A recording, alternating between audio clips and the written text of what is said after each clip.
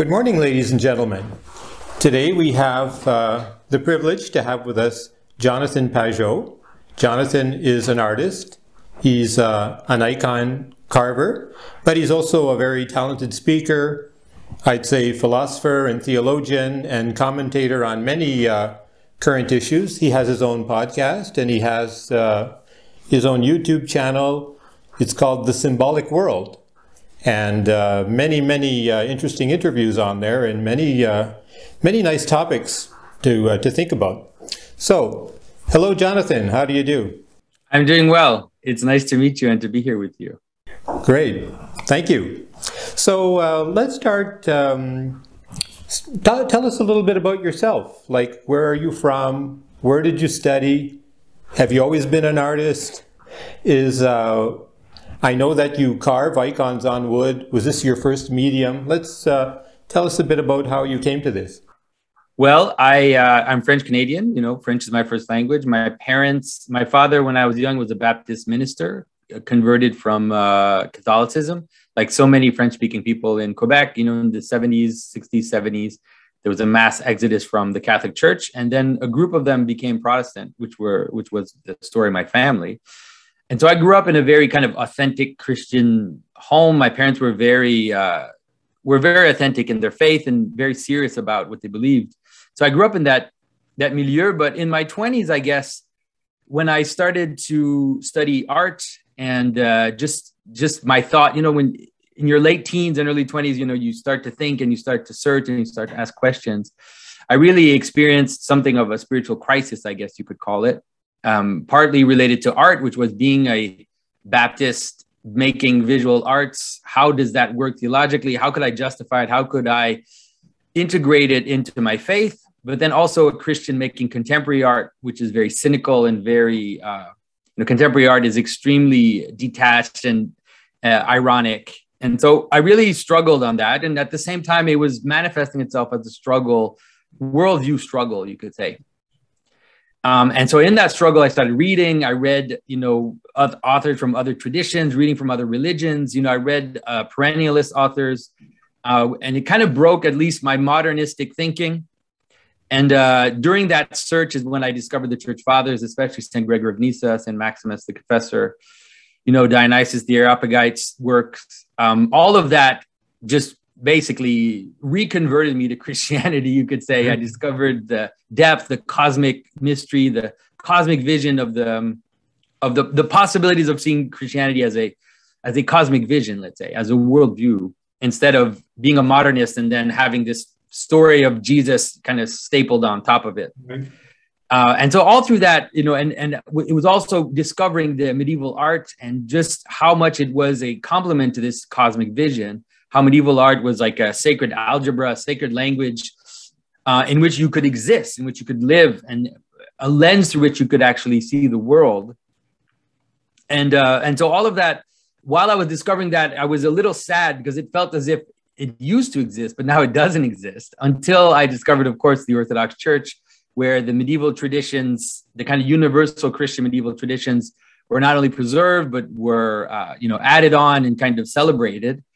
And the same with the vision, this kind of Christian cosmic vision that we see in St. Gregory of Nyssa and the early fathers was also still there, not only there, but was just an integral part of the church, discovering hesychasm and the mystical practice, which ultimately led me to convert to Orthodoxy. Were you in art school at the time? Did you go to art school or? I'd finished art school. I studied painting at Concordia. Mm-hmm. And I did well in school, but I was confronted the whole time, so much that I remember at the end of my time in school, the professor that was in charge of me, she said, you know, Jonathan, in my final evaluation, she said, Jonathan, don't worry, you're getting all A's, you're doing fine, but really you don't belong here, which is just hilarious. And she said, you should go to seminary or something. And at the time, it just rolled off my back because I was a cocky, 20-something-year-old. But looking back now, she was right. And discovering iconography and the traditional arts of the church was really, for me, a way to integrate everything together. You know, my faith, my art practice, my vision of the world. And so since then, I haven't turned back or looked back on the other world, let's say. Did you start by painting icons, or you went into wood carving immediately, or? Well, it's a funny story. When I became a catechumen, I started going into Orthodox Church in 2001. And of course, I desperately wanted to paint icons. Here I was. I had given up on contemporary art. I destroyed all my artwork, shut down my studio, done all that. So I desperately wanted to paint icons. But at the time, it was very difficult to find a teacher. And I noticed, and I realized very quickly that it was almost impossible to learn iconography on your own. It's not impossible, but it's very difficult because of the egg painting and just the very strong technical aspect of it. And so I felt like I was just looking around trying to figure out what to do. And then one day my parents cut down a tree in their yard. It was a linden tree. And they said, "Hey, Jonathan, we hear this tree is good for carving. Would you like to have some pieces and, play with it?" And right away I thought, okay, I'm going to make a blessing cross. Like that was the first thing I thought. But I had no tools. I had nothing. I basically had X-Acto knives. And so I carved the entire cross, which is insane. The actual shape of the cross and the figure on it with X-Acto knives. And so that's how it started. And I showed it to the priest at the parish. It was Father John at the sign.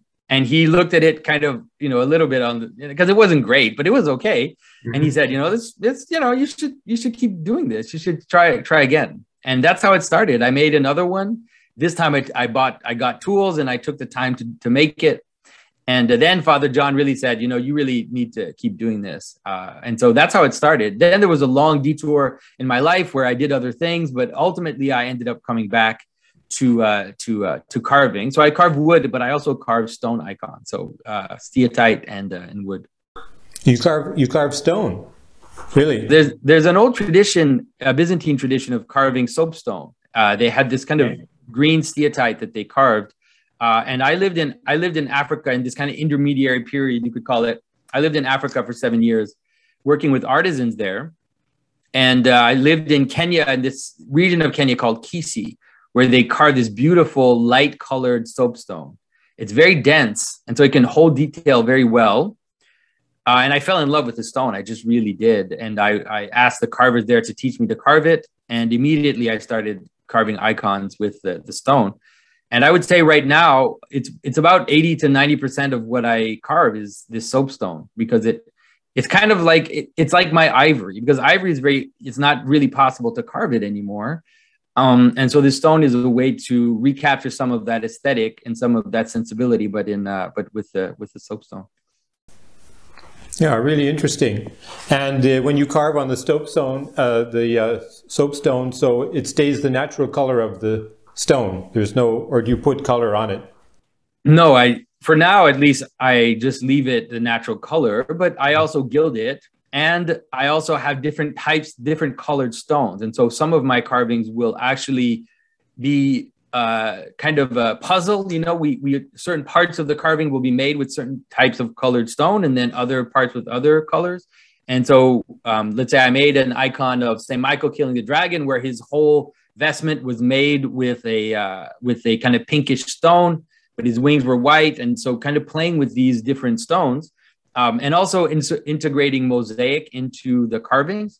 So having different other types of stones like lapis lazuli or different types of semi-precious stones, onyx, and different stones integrated into the carvings. Oh, okay. So and these stones are they like readily available, or where do you get lapis lazuli or stones like this? Where do you find them these days? Well, you can buy anything, but the lapis is very fascinating because lapis is extremely expensive and hard to get. And one day, after I started carving professionally, some man, a Canadian military guy, wrote me and said he was living in Afghanistan.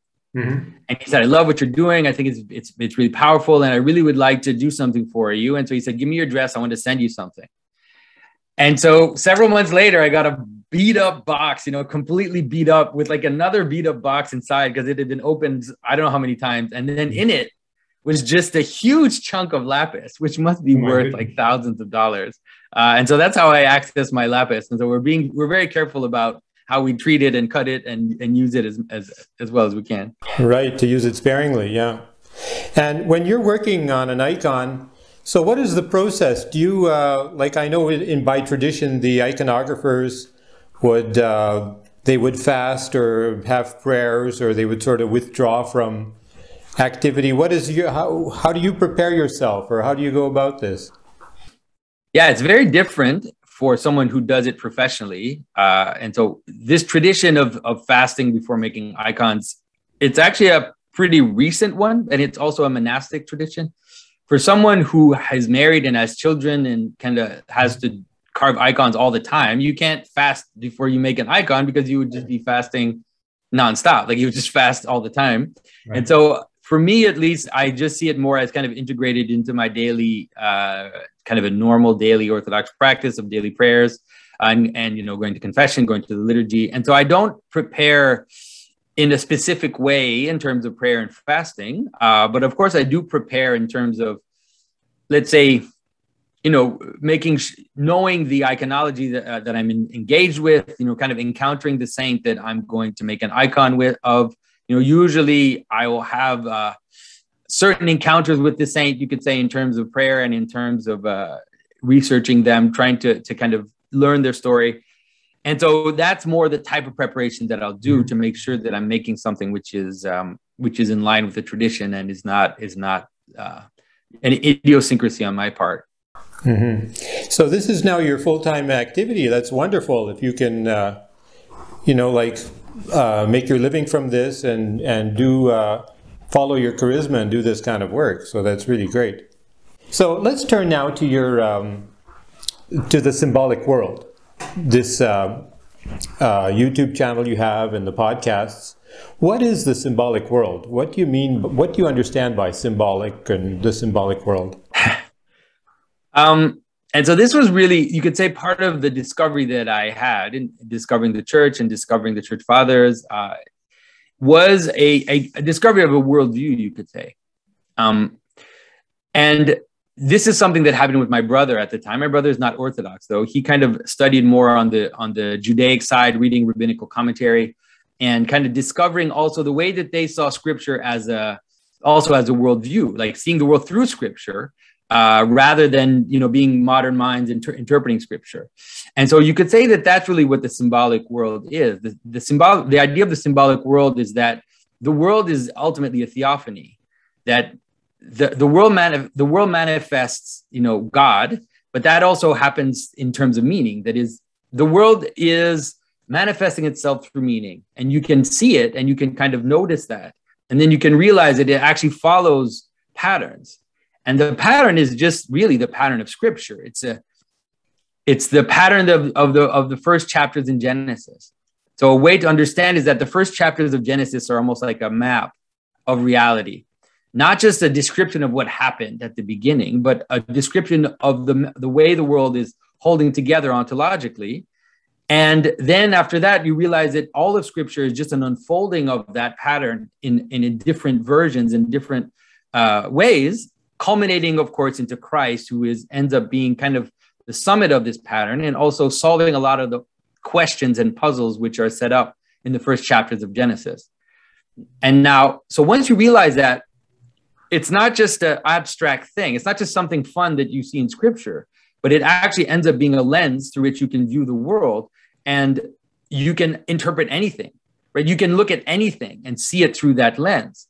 You can watch movies, you can look at political events, you can look at something as simple as a handshake and understand how it is a manifestation of these patterns. It's something that is there. I mean, it's there in St. Maximus. Of course, St. Maximus doesn't have to make it explicit, because he lives in a traditional world where this is just part of life. And so this kind of liturgical world, the liturgical life in which they lived, was so implicit that they didn't have to explain it. You just give hints of it, and then people kind of live in this poetry that the world manifests itself in. In our case, we have a problem, which is that because of secularization, because of, you know, let's say the modern mind and this kind of abstraction, which comes with Descartes and all of this way of thinking, we now are kind of lost in the world, we could say. And so we have to retrace the world back to help people re-experience the world as this theophany and as this world full of meaning. And so that is really what the symbolic world is. And so what I'll do is I will, first of all, try to make explicit this basic pattern that we find in Genesis, how this pattern from the garden, to the flood is also the pattern of a church, its architecture. It's the pattern of the temple in the Old Testament. It's the pattern of a story. It's the pattern of your experience of attention from your focus to the margins in which things start to break apart. And so just trying to help people understand that that's the pattern, and then give examples so that people can re-enter into that world, let's say. But today, you mentioned yourself secularization. In today, where we're basically kind of entering a post-Christian society, or we are in a post-Christian society, and people, especially young people, have very little notion of what's written in the Bible or the Gospels. Do you think this is going to survive, this sort of pattern or this knowledge? Yeah, not only is it going to survive, but it's the necessary future. This is the re-enchantment of the world is happening. It's happening before our very eyes. And yeah, either Christians wake up to it or they become a victim of it. Because I'll give you a simple example. So one of the people I'm working with is a professor at the University of Toronto. His name is John Vervaeke, and he's involved in 4D cognitive science. And in the world of cognitive science, there's a realization that the patterns of meaning are inevitable for you to experience the world. And this is bleeding out not only in cognitive science, but it's bleeding out in theories of complexity, everybody's obsession with notions like emergence, systems theories, all of these new fields, or these fields that are kind of hot on the horizon, are all dealing with the question of patterning and the question of how potential and patterns meet. And St. Maximus is the solution, offers the perfect solution. St. Dionysius, the idea of incarnational thinking is the solution to a lot of the problems that the fields are dealing with right now.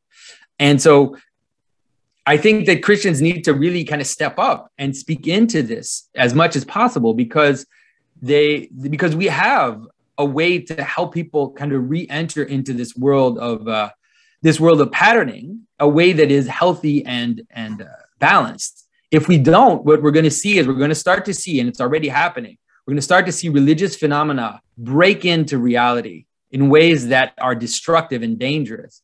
We're going to see scapegoating. We're going to see tribalism. We're going to see, these kind of random sacred objects appearing and disappearing. The virality of, let's say, virality on the internet is an example of religion gone astray. It's an example of these little idols that appear and disappear and just kind of gather all attention and worship, you would say, and then vanish. And then it's a cycle of attention. And so as people start to realize, for example, something like that the world is made of attention, and that we need to know how attention works and how it holds the world together. I think that this is what Christians really need to now kind of wake up and speak into. So I not only do I think that it's going to stay, I think that it's coming back fast and it's inevitable. Whether it has a Christian form or not is the big question, but it's coming back. I guess that's the importance of evangelization, as we often hear. To spread this message, or pass this message on, or help people to understand this worldview. But I think about like Asia, for example, where the Christian message is not really known, and you think of an enormous country like China, for example. Like, how do we deal with all of this? How are we going to? You mean, how are we going to what? To spread the message of Christianity? Yes, well, basically, yeah. It's yeah. I mean, we need saints, is what we need. Like, that's really the way. Like, the Orthodox manner is an embodied way. That is, we need holy people to not just explain the message or not just give the message, but just be a shining example of the message, you could say. But like in our case, I would say we have enough to worry about with our post-secular world and our, it's like, I'm not thinking about China. Like I'm thinking about my nihilistic suburb, flat existence here in Quebec. And I'm trying to help people swim their way out of that. And we'll let, and at least in my case, that's like, we'll let others think of China and other places like that. That makes sense. Yeah, you have to start at home. Start at home. And talking about China and Asia, there's a lot of interest. I think it's waning now, but for the last 30 years, there was so much interest in Asian religions, Asian cultures, and Buddhism. I mean, you can go into a hardware store and you'll see a Buddha there. I mean, you see, there were Buddhas everywhere for a while. There used to be no more Christian statues, no statues of the Virgin Mary, but everywhere you went, to a cafe, a hardware store, and parks, there's like the Buddha everywhere. Yeah. So do you think? So what is going on exactly? Well, it's easy to understand, but it's both a danger and an opportunity. This is the way I think Christians can understand it. On the one hand, it's a sign of social breakdown. Mm-hmm. When people become fascinated with the strange and are incapable of seeing the value of their own story, it means that you're on the edge of the world, right? You're on the edge of your story. You're near the end because, you become hyper fascinated with the fascination of these strange beings that are kind of presenting themselves to you. I think that's one of the things that happened in this fascination with Buddhism. People become obsessed and see value in any religion except their own. Like anything except our thing is worthy of attention and is deep and is meaningful, but our thing is stupid and superstitious. Mm-hmm. But it's also an opportunity for Christians, because one of the reasons why people are interested in Buddhism is because they come from a very materialist, superficial, and mechanistic way of seeing the world, and the Christianity that they came out of was also that. There's still the ghost of 19th century historical criticism and all that nonsense that just destroyed religion and spent all its time trying to either defend Christianity by finding stupid statuettes in Palestine and trying to think that this is how we're going to prove that this existed or this didn't exist. And, all these breaking down of the Bible into different sources and all this historical criticism made religion into just nothing. And on top of that, the kind of sentimentalist, moralist vision, which tried to compensate for that, made Christianity into nearly nothing. And so the reason why people are interested in Buddhism or in Hinduism especially is because they see this integrated cosmic vision. They see something which holds the world together and also is supposed to be transformative, not just about going to heaven or hell or about being a good little boy or, it's really about a transformation of the person. Now, the reality is that all of that, we have it. It's all there in our tradition. It's all there in Orthodoxy. We have it in the fathers, like the more cosmic fathers, like I mentioned at the outset. And we also have it in the hesychastic tradition through the idea of the transformation of the person into theosis. And so it's actually an opportunity to surprise people. And it's almost like there are a lot of fantasy kind of science fiction stories revolve around the idea of an ancient civilization which is lost, this ancient past with nobody remembers, but there are these fragments of it. And now we rediscover it and it becomes like a treasure that we find. Well, that's the opportunity we have now, because that is Christianity for our world. There are treasures that can't be counted. We have, the text of Saint Ephrem the Syrian are beyond description in their beauty and their capacity to capture a cosmic vision of Christianity. And so we need as Christians to rediscover those, to live in them, and then people will be attracted to it because the power is there. It's just we've lost it in the last few centuries. It's talking about the fathers of the church. Was a time when I read a lot on the fathers, and I worked on St. John Chrysostom, and I thought, well, this is pretty much finished. But then I started watching your podcast, and I started hearing, you're talking about the fathers, and I figured, hey, wow, this is like a young person knows about the fathers of the church, and has this, and I even saw like certain discussions of the fathers of the church, which I saw sort of like discussed in a modern, and don't want to say secular, but I saw the way the fathers were coming back in sort of a philosophical way. And I thought, oh my goodness, what an opportunity. The fathers are becoming popular again. And so the fathers too, I guess, could be, do you think that they are readable for a larger public today?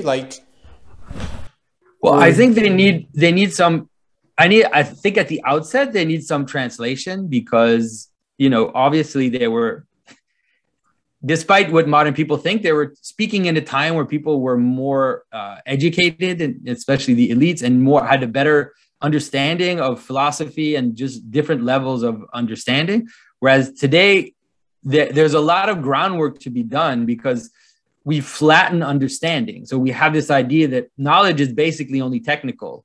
People don't have a sense of this hierarchy of knowledge and this hierarchy of wisdom, which kind of lays itself up on top of just basic scientific technical knowledge. So there's a work to be done at the outset to help people understand what it is that the fathers are talking about. But I think that once that happens and people can dive into it and see it, especially the poetic works, reading St. Gregory Palamas is obviously inaccessible to most of us anyways. Like even us Orthodox read St. Gregory and you're like, okay, I don't even know what he's talking about.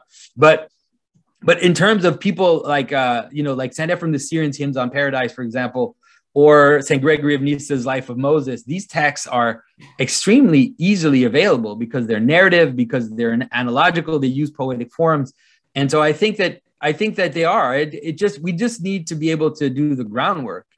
And the first groundwork is for us as Orthodox and as Christians to plunge back into these texts as well and see them as life-giving rather than just something you need to know, to be on the right side of the Orthodox line, let's say. One thing that I experienced in the early 1990s, this is about 30 years ago, just after the breakdown of communism there and the breakup of the Soviet Union, I was in Russia for a half a year in 1994, and I started seeing, like, in the metro stations you have kiosks where there's books, pocket books on sale. I started seeing like the fathers of the church all over the place in the metro stations, and so people had just moved from official atheism and they were kind of searching for new meaning, and these books were everywhere. And I thought, holy cow, I'll never see that in my society, like in the Western world or in Canada. And I guess they just started putting those books out. And then there's you probably know that the edition Source Chrétienne, they published the fathers in French, critical editions.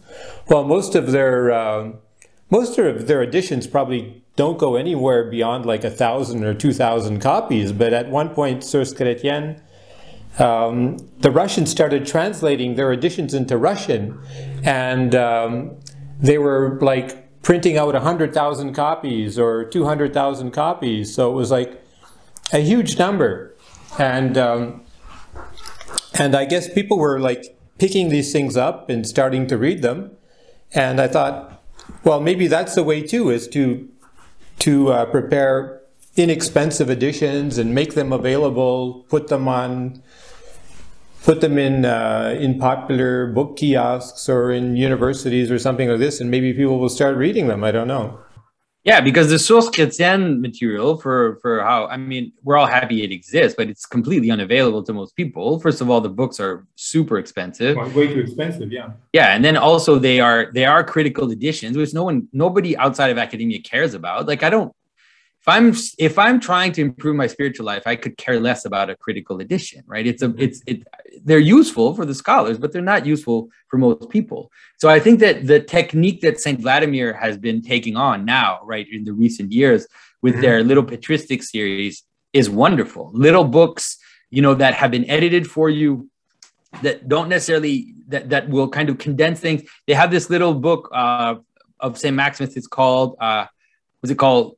I can't believe I forget it. It's like something like the Cosmic Christ or something like that. Mm-hmm. People will berate me for not remembering the title of it. It's wonderful, right? And so because they go into the ambigua and they kind of choose the ambigua that are most condensed and most talking about the manner in which Christ, how the world is in Christ and Christ is in the world, and this kind of vision that St. Maximus has, and you look at the book, it's not threatening. It's, it's less than 200 pages and it's well put together by theme. And I think that if we do that, then these books will be way more accessible and people will love them. I've been pushing the Hymns on Paradise, for a few years now. And I'm pretty sure that they must have sold thousands of copies of that because it's such a, and it's the St. Vladimir's version has a nice introduction by Sebastian Brock, which is very helpful. And then the hymns are just presented simply. And so I think that that's what we need, definitely. Coming back now again to this question of symbolism. So in the symbolic world, you see everything as being sort of a symbol. Everything is symbolic of something else. Could you say everything is symbolic of some kind of underlying reality which we do not see or do not have access to? Or yeah, it's really in the vision of St. Maximus's Logi that is a way to understand it in a modern way. Let's say in a very cognitive science way, is to understand that the world is too complex. Like the world has infinite details. Everything that you look at, everything you encounter has an infinite amount of complexity to it, right? Whether it be the cup that I'm drinking of, or the drop of water going down the pane of my window, that has indefinite complexity. But despite that indefinite complexity, we are able to perceive unity. And so, a chair is not one thing, right? A chair is a million things. A chair is an indefinite amount of things. First of all, it has parts, and then those parts also have parts, and then those parts also have parts. So how is it that we're able to view unity in multiplicity? And what we realize, and this is what Cog-Sci is realizing as well, is that our perception of unity is teleological. It is purpose-driven. It is meaning-driven, right? And so that really coincides with the notion of what St. Maximus talks about in terms of the Logi. Of course, the purpose or the ultimate cosmic reason for the thing I am encountering is hidden to me, right? It's hidden behind the thing, but it is nonetheless holding it together and pulling me towards it. You could say the good of the chair is what is pulling me to even see a chair, right? Even in a very simple way, that is, if I'm looking at a chair, the first thing I'm asking myself is it a good chair? If I sit on it, will it break, right? It's an embodied encounter with the being. And so that is the manner in which symbolism is inevitable. That is, that things necessarily have to unite unity and multiplicity. And they have to do it through a hierarchy. And they have to do it through a pattern. And that hierarchy, even for a chair, is the same hierarchy that you find in the temple. It is a movement from multiplicity into one, and an invisible place hidden inside that object, where ultimately the grace of God meets creation and becomes a little theophany. And ultimately, like as St. Maximus says, it's all Christ ultimately that is hidden behind all of these layers. It's Christ himself. It's the divine Logos himself that is hidden behind all these layers, and which is holding reality together. I can sort of follow you the question is this, a question that has often interested me is ultimate reality number, or is ultimate reality discourse, meaning the word? When you go back to Pythagoras and the stuff we learned in high school and the Pythagorean theorem and well, back to the ancient Greeks, some thought that ultimate reality is number. And then others, if you go to philosophers like Heraclitus, they were more on the side of discourse. Heraclitus says everything is always changing, things disappear, new things come, and so on. And from contradictions we have new truths, and so on, which is doesn't really hold water in a Thomistic sense. But But so you had these two visions, number and discourse. So would you be saying that ultimate reality then is a kind of discourse? When you say the logoi, when you say we can either understand, how do you understand the logos? Do you understand the logos as word?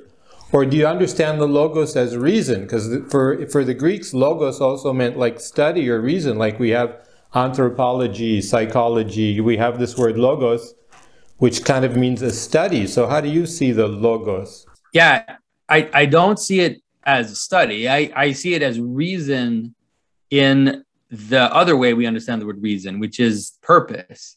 That is the reason why something exists. That is its logos. Now it's hidden to us. We can glimpse it. We can kind of get a sense of it. But that is what I mean. That is mostly what I mean in terms of reason, or logos. That it's the reason for which for why that thing exists. But then it also, that reason will unfold in reason in the sense of discourse. Like it'll unfold in the explanation or the description or the truth of the thing, in the sense of describing what it is and describing what it does, and all of this will kind of flow from its reason. But the reason is the ultimate, is the thing holding reality together, the reason for its existence. I mean, that happens through man. Like it's not something. I think this is one of the great mysteries that St. Maximus offers us compared to a kind of more Thomistic vision, is that this happens through humans. We don't have to abstract ourselves from humanity. Human beings are the laboratory of extremes. Human beings are the microcosm through which meaning comes, from the infinite and then manifests itself into the world. So that solves a lot of problems for us. Because the problem that we have, like with Aristotelian thought, and a lot of people say, is that, the reasons for things, they don't exist outside of man, right? It's like the reason for a rock is a stupid question to ask, but it's not stupid if we understand that meaning comes through humans. Human beings are the crux of cognition and the crux of meaning. And so then the meaning of the rock is the meaning that humans use it for, right? The meaning of a rock is to be an altar, right? The meaning of a rock is to be a house. And so it completely, it doesn't, how can I say this? It changes the way we perceive, the way that we perceive ontology, if we perceive it as human beings as being the microcosm of the cosmos. So when you're talking about meaning, if I understand you properly, also means sort of purpose. It's like, everything is going towards a certain purpose, and we're going towards like an eschaton, like you said at the beginning, a manifestation of the end, or a revelation at the end. Definitely, that's exactly it. But they let's say they go together, right? So, like I said, one is kind of the cause of the other. That is the meaning, then ends up let's say directing all the other aspects of the object. And so the physical description or the analytical description of something, those things are all real. They all have reality, but they're always subject to the reason why I'm perceiving this in the first place, right? The reason why I'm able to perceive unity in indefinite multiplicity.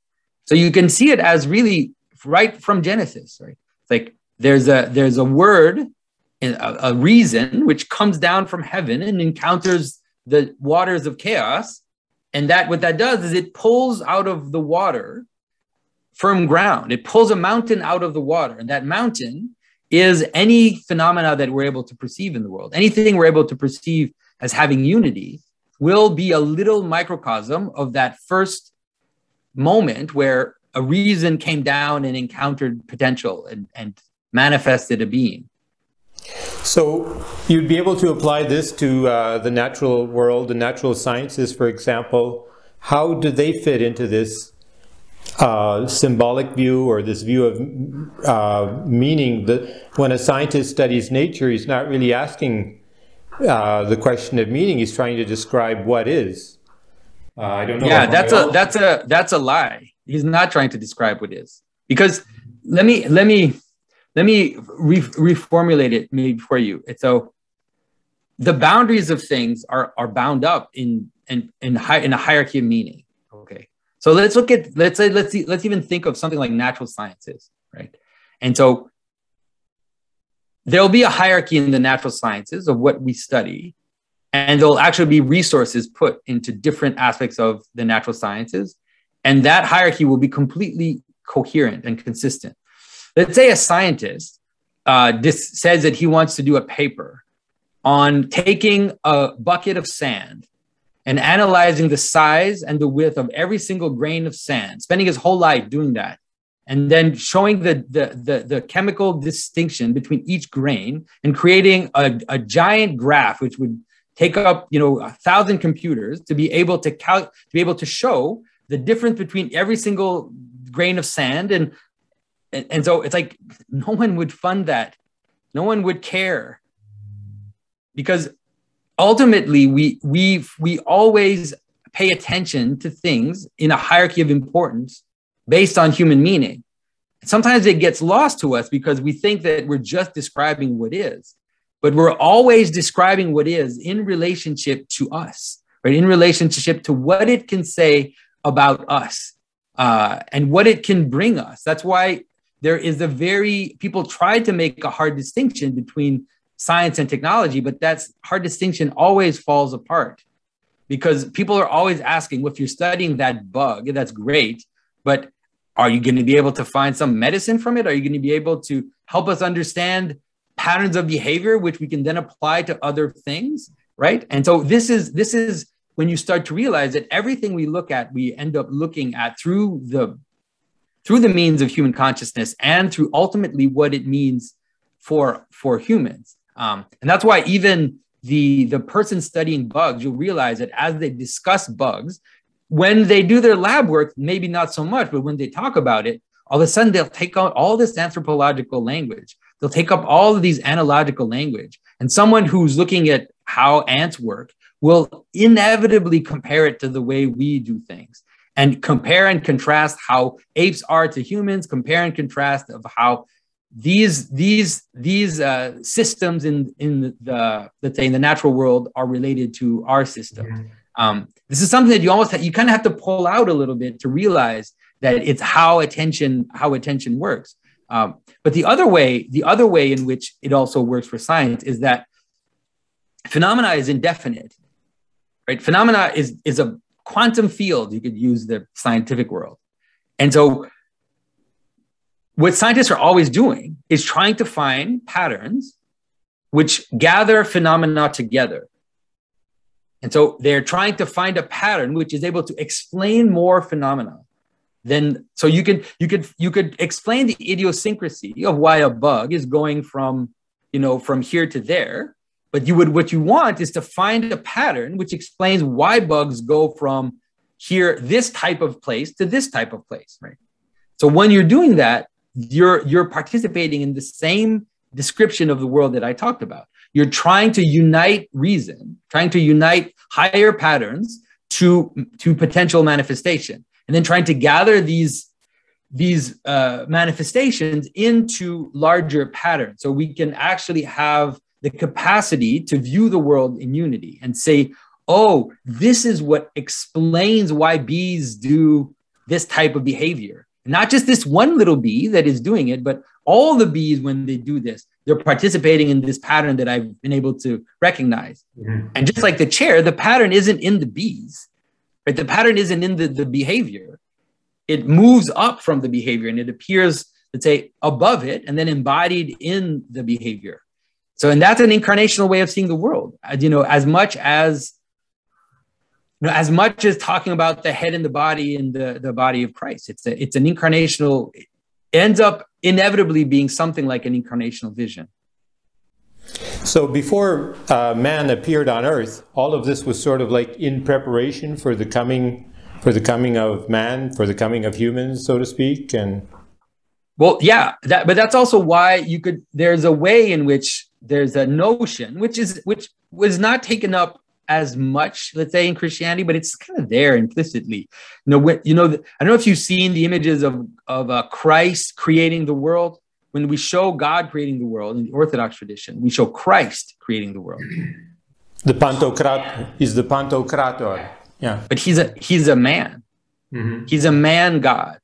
And that's a super important notion. It wasn't explicited as much in the theology, but in Jewish thinking, for example, in the Philo, you find this idea of Adam Kadmon, the notion of universal man, which was there at the outset of creation and participated in creation. So this takes its resolution in Christ, which is, it's hard for us to think because we're so linear in our thinking, but we could say that this is something which will scandalize some and not others, that the incarnate Christ created the world from the beginning.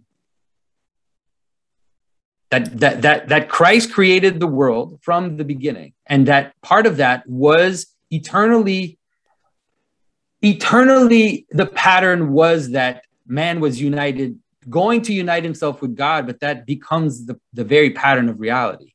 And so man was there at the outset necessarily for the world to exist. But man, not man, just man, but the incarnate man, Christ, was there. But how do you explain this looking at the immensity of the universe? And we know now that just in our own galaxy, there are like billions of stars, and everything is so, and there are perhaps billions of galaxies, and everything seems to be infinitely large, like numbers we can't even imagine. And here we are on this one little planet. And could it be that there's then man on somewhere else out there, or? It's like, I don't think that's a useful frame at all. First of all, it seems that no, at least for now, it seems that no, there isn't. It seems that at least for now, the Earth does indeed seem to be the center of the universe, not the center physically, but a center in the sense that this is the place out of which we look at everything else. But this is the center of meaning, maybe not the center in a kind of physical sense, whatever that even means. I don't think that even means anything anymore with the idea of this kind of expanding universe where all points are the center and there's no center. So I don't think that even means anything. But in terms of meaning, it seems, at least for now, that this is the center of the cosmos, and everything else, how beautiful and how complex it is beautiful and complex because we see it. It's beautiful and complex because we are able to now look at it and see it through the God-given consciousness and capacity to view beauty that we have. So that's really how I see it. The idea that the universe is indefinitely large and the billions and billions of stars doesn't bother me one single bit. Especially if we believe that there are also myriads and myriads of angels. The idea that every time I'm in communion with someone, there's an angel who's acting as the head of that communion is something which can be as mind-boggling as thinking of the quasars and all the black holes and all of this stuff that is out there. To me, that doesn't affect me in the least. And I think that we should be very wary of the idea of an intelligent life coming from outside. We should be very wary of that, because as people explore that, especially now, you'll notice what they're exploring is rather something like the idea of monstrosity, something like the idea of Pliny's monsters on the edge of the world. So if you look at the way people represent extraterrestrials right now, they are very much related to the way in which people represented the monstrous races on the edge. And even the way that the angels are described in the book of Enoch, as being technical as well. These kind of technical angels that are coming from the outside to save us, destroy us, teach us technology, all of these things. And so the way the imagination actually deals with an idea of extraterrestrial life is something to be attentive and wary about, because it participates in a more ancient pattern, of this idea of that which is on the borders of the world as being hybrid and monstrous and dangerous. Right. I see what you mean. Yeah, because that sort of leads me to my next question, because we are taught that God loves us, and we are going towards God, and then in the New Testament we learn that God is our Father. He's Abba. He's like Papa. God is close to us. But when you look at when you look at the immensity of the universe that surrounds us, well, it's a pretty cold and dark place and rather frightening. Maybe, like you say, like for the ancients too, maybe they felt the same way. But I mean, how can I say this? We have to recover this human scale, like this scale that people want us to live in. This scale of like quasars and black holes is not real. It's an abstraction. It's an abstraction from your existence. Your existence is not that. Nobody encounters black holes. Nobody encounters quasars. These things don't exist in your world. I'm not saying they don't exist at all. They do exist, but they should be blips. They should be things that are very far away from you and that you hear about and that you're fascinated by, but that they don't participate in your life. Your life is the same as the people that were there thousands of years ago. The sun rises in the morning, it goes down at night, the sky is above, the earth is below. You get a sunburn if you go outside and you don't wear a hat. That's reality. Like that is the embodied reality we live in. And that's the embodied reality out of which meaning emerges. That other reality, right? This kind of massive thing. And even the idea of the solar system, all of these things are all abstractions. They're all things that you can never experience. You can never experience the solar system, right? You can experience the Saturn going through the sky. You can experience that. But the solar system is a complete abstraction. It is far less real than your everyday experience. And I say this technically, right? This is not a polemical thing that I'm saying, is that we've come to accept that these abstract scientific models that are presented to us, that is reality. But nobody will ever experience an atom. Nobody will ever experience molecules. These things are abstract models that are useful, but that they're not part of our experience. And so in order to kind of recapture the idea of God as your father, the God in heaven, all of these images that are used by traditional religion, we need to re-enter our actual lived experience and then see that as the place out of which meaning irradiates, let's say.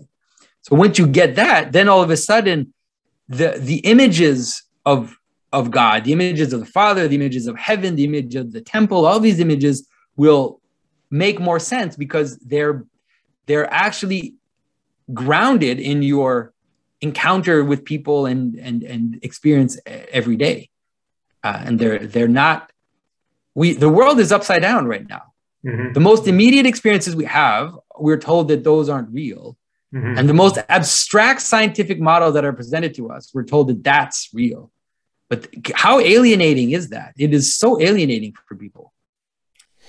Exactly. Maybe there's some kind of a nihilism behind all of this. And, it's like, because it's like devalues human life. And then humans then become, I don't know, they're like the same as the insects or whatever. It devalues human life.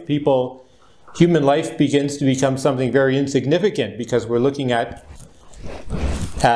these scientific models, like you're saying, and these mind-boggling models as well. Exactly, but I think that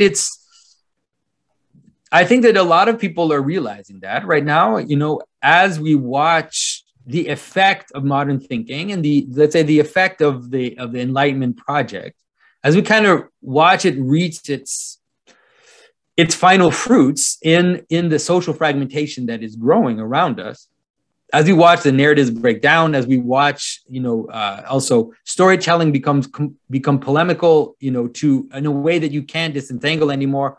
All of these things is helping reveal to people, the problem that we're facing, and that this kind of cold scientific vision of reality, it doesn't work. It's hiding other things. It's hiding other values, and those other values start to appear and to reign, and then we notice what's going on. And like you said, the kind of leveling, the kind of leveling that science does, let's say, the kind of break, it's kind of trying to reduce the world to what can be quantified, what can be counted, what can be analyzed, and a refusal to notice hierarchies of meaning in the world has been very powerful and very useful. But it's also what gave us the suburbs ultimately. It's ultimately what gave us this flat world in which you don't even know your second neighbor and you have no projects in common with anybody. And there's no center to the community. There's no place where we can gather together and dance, gather together and sing, gather together and celebrate that which binds us together, because we're not bound together. We're just a bunch of points on a grid, just like a nice scientific model. But that is killing us. Right? It's killing us because we are not that. We are communal beings. We're beings meant to be in communion with each other. We're beings meant to celebrate the things that are part of our story, celebrate the things that join us together, and ultimately we're worshipful beings. We celebrate, the things that are above us.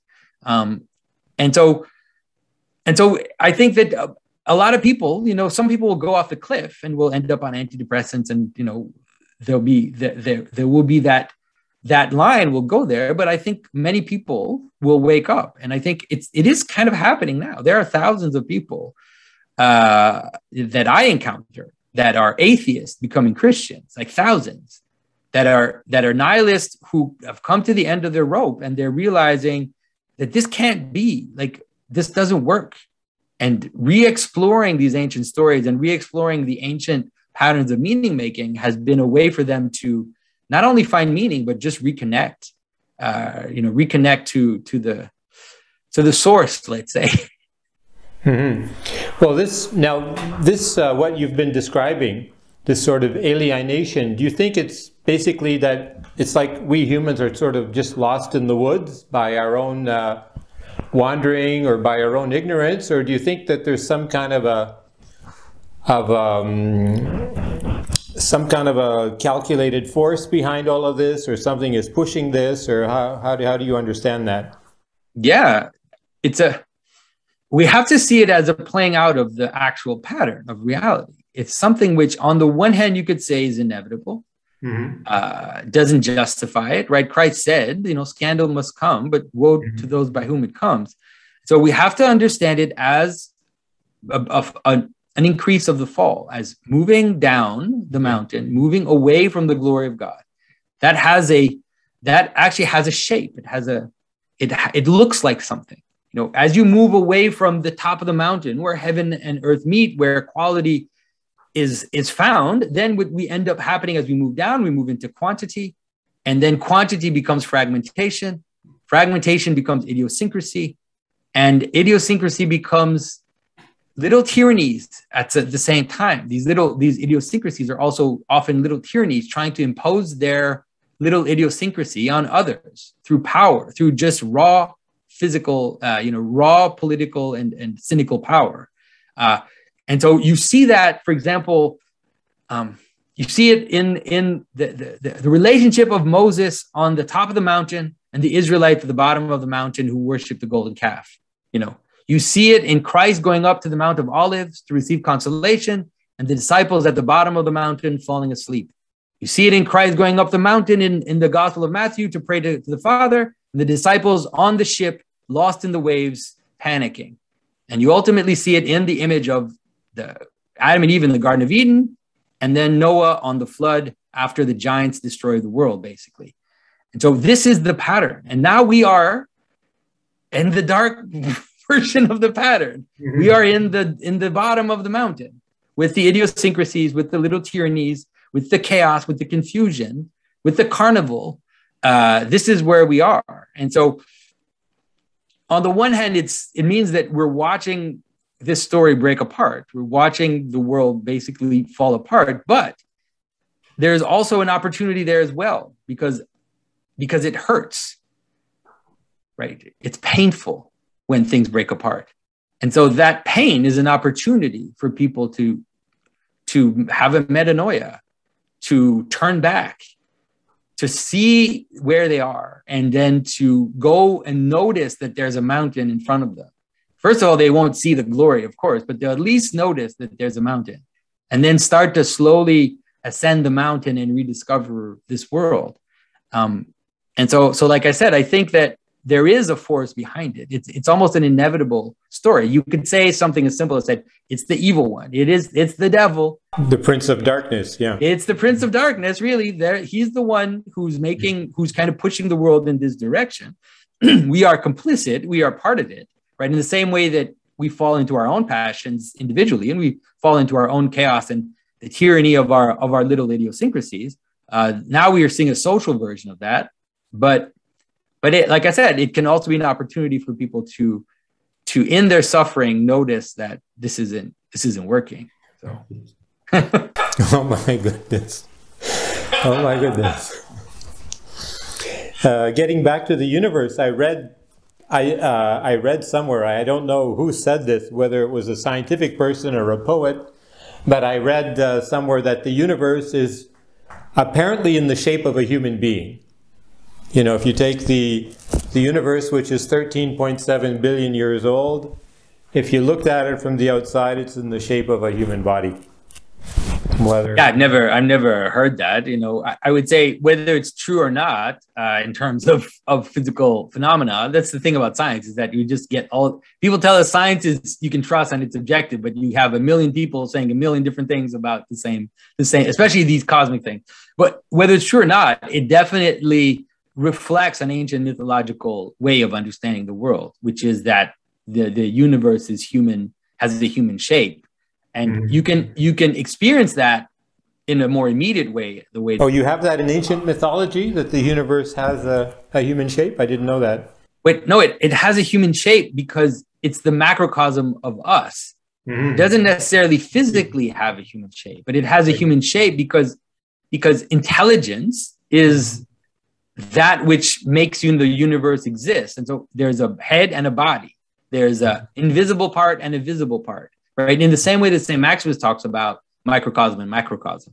See, I don't see the universe as just a dead, cold, physical thing. The universe also includes the invisible part of it. And so I'd rather see it that way than just imagine the physical shape of the entire universe.